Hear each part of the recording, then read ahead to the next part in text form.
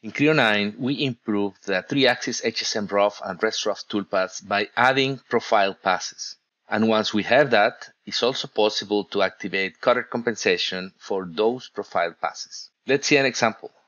Having this HSM rough toolpath, we need to select rough and prof option in the rough option parameter. Now we go to machine settings. Cutcom parameter is now available for this toolpath. We will switch it off for now to see the difference.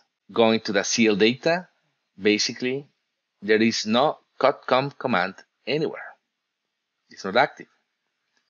If we go back to parameters and set Cutcom to on and provide a Cutcom register, in this case, number 6, after recomputing the toolpath, we can see the Cutcom left, 6 in the profile section of the toolpath, and the Cutcom/off, which will deactivate the cutter compensation. These enhancements remove limitations and provide consistency across toolpaths in Creo NC. Thank you.